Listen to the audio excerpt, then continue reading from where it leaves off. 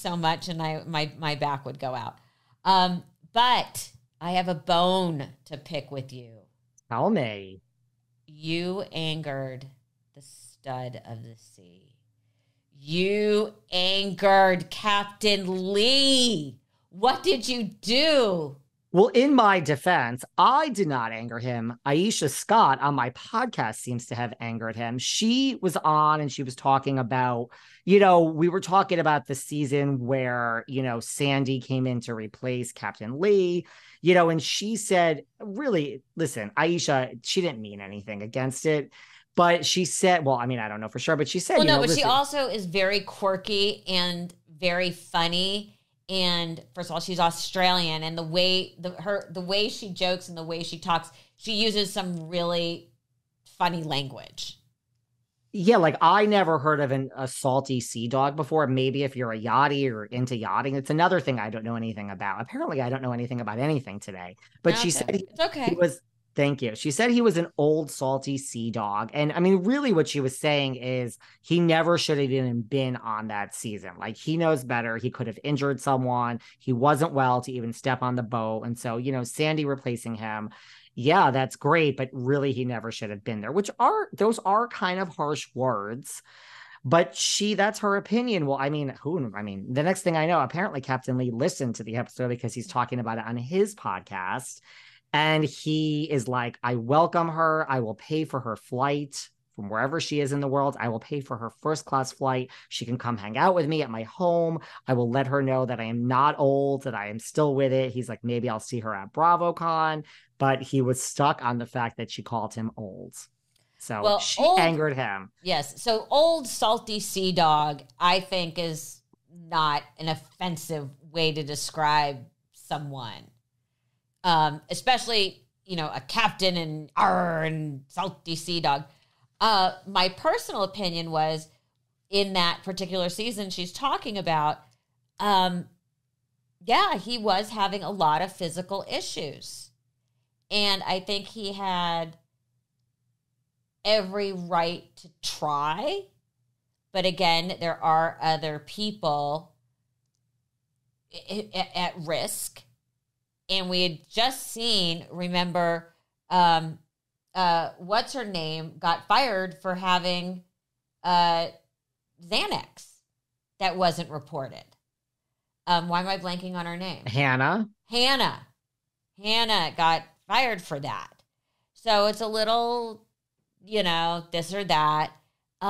He did, when he knew he could not do it, step down. But I understand Aisha's point.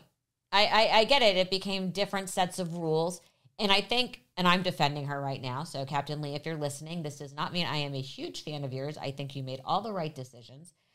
I think she has, first of all, calling him an old salty sea dog is so accurate. It doesn't really mean old. It means a captain who's had years and, the sea is my mistress. Kind of thing. But she was right to have her opinion. And I think a lot of people felt that way. But I think what he took offense to, it was being called old, where she didn't mean old. But he is of a certain age. If it had been reversed, I think if he had not been him and he had watched that happen with another captain, I think, honestly, he was so responsible and he is such a good captain. I just wonder if he would have had the same feelings about the person even starting on the job. Yeah. Okay. Because he had a lot to say about, what just happened with Captain Jason and removing Luke and Laura. Like, I think I agree with you, actually. Okay, but now you brought up Captain Jason. Who is not old or salty. I'm having issues. Are you distracted by many of his recent posts? I'm upset by his recent posts.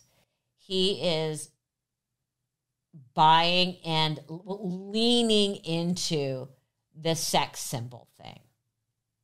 One of the reasons I loved Captain Jason was because he was so handsome, but so not unaware, but unfazed by it and didn't let it rule him.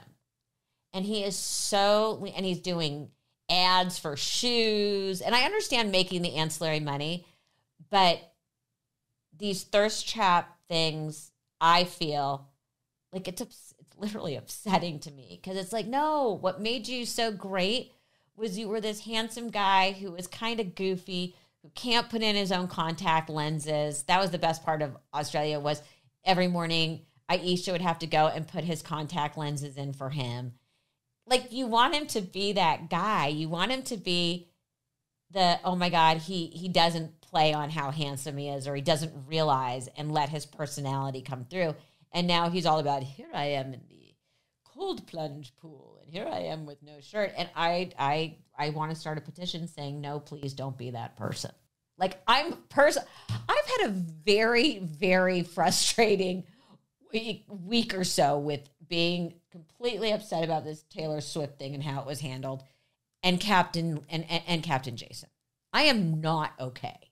You're having, I listen, I interview so many housewives, Bravo celebrities in the first season, and I literally say to them, like, don't change. And they all go on and on. We can listen to all the audio. It's out there.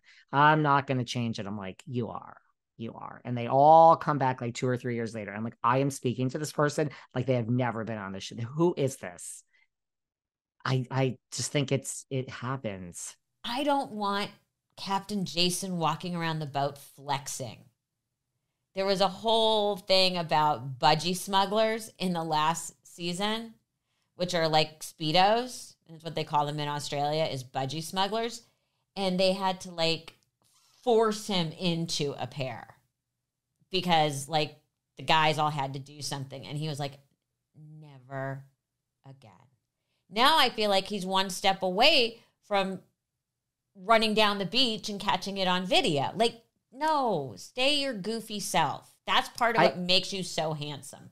I keep seeing like those ice challenge, whatever he's doing. I mean, I'm even like, wow, what is going on here? Like, who is this? And I know that everyone's very into the cold plunge and the ice baths. I'm sorry. I don't think I'm capable of doing it. I could do it if I had to, but unless it's, like they say, like hydro, like that ice bath is supposed to. Well, define had to. Okay. Let me rephrase that. If it would take years off of my face, I will do whatever, basically, in addition to the shots that I get to my face on a regular basis. Short of that, I don't know why. I guess if it could raise money, sure. But if there was some way that they would say, this is the fountain of youth, just get in there, that I would do. If it really, truly worked.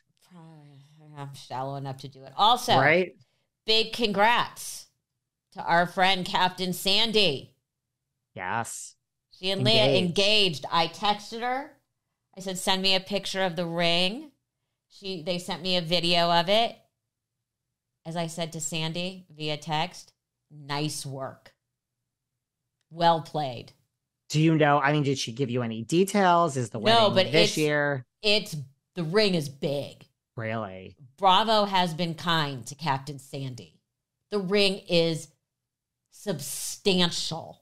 Really? Okay, I'm gonna have to go check this out. I saw it, but I didn't like pay attention. I got a whole video of the ring. Wow, okay. Substantial. All right. Well, what season is this for Captain Sandy? She filled in for Lee. Yeah, I think they're going into season 8. But well done, ladies. Wishing them both the happiest of futures. And you brought up BravoCon. Sandy said to me, see you at BravoCon. And, everyone always saying, I just want to go on record as saying neither you nor I have been invited to BravoCon.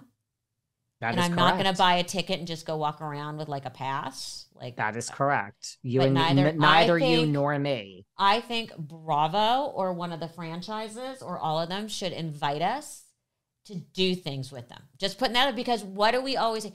We can fix all these shows easily within a 1 hour. One production meeting. That's it. Okay, David, I love you. Can't wait for our new update, because on our next update, some of the new seasons will have started. Some of the new seasons will have started. Our update after that will have been after BravoCon. But yeah, I mean, we have a lot of things coming back. We have Beverly Hills coming, Potomac. We got a lot. Below Deck Med, all of them. We're going to be busy. Listen, we're not slowing down here. No, we're not. Love you. Love you. Talk to you soon. Wait. I have something else to say. I know. I always have something else to say. But listen, you guys know I've been having a lot of digestive issues lately. I've shared that with all of you throughout the past few weeks. I share a lot with you guys. But you know what I didn't know? I didn't know that these digestive issues were caused by potential toxins that are in these quote unquote healthy foods. I thought I was eating right. Oh my gosh. I have learned so much. We've been hearing about, these healthy foods for years, right? Well, this potential toxin causes digestive issues, according to Dr. Gundry. He's a world's renowned cardiologist. And the harmful condition is affecting millions of people nationwide. It was affecting me. Now, here's the thing. There's so many warning signs that I now saw that I didn't realize. Weight gain, hello. I mean, that's all I talk about with you guys. Fatigue, digestive discomfort, stiff joints. I've even had skin problems. And, listen, I'm not a spring chicken. So I just personally thought that all these things were happening because I was getting older. Well, Dr. Gundry explains that these side effects are often mistaken for normal signs of aging. Now I know. So listen, I can assure you that the damage is probably caused by these healthy foods, and it's far from normal. The good news is you can easily help fix the problem from your own home. It's very simple. You just have to know which foods are actually healthy and which contain this hidden potential toxin. It's that simple. So you can find this for yourself at gutcleanseprotocol.com/velvet. That's gutcleanseprotocol.com/velvet. You can just click on the link in the description below this video. Because after years of research, Dr. Gundry has decided to release an informative video to the public free. It's free and uninterrupted. You guys have to watch this, showcasing exactly which foods you need to avoid. Go to the video, gutcleanseprotocol.com/velvet. I'm not trying to be dramatic. I know this is reality TV, but this really, really has changed my life. Click on the link below. Bye.